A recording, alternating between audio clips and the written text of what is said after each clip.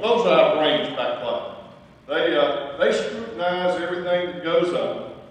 They work through the process, and they bring us the recommendations. They sit with us and tell us what we need to know, what we should know, and why we're wrong. And then we're the referees. We blow the whistle and make the decision.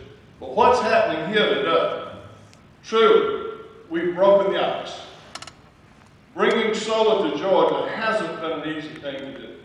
I had the privilege just before Christmas, being in Germany for a week, looking at the process of energy in Germany.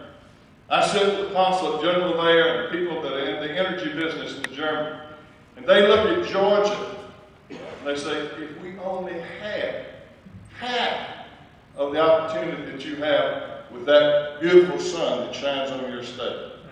They're going to be on renewables by 2020. Total. And we're just starting.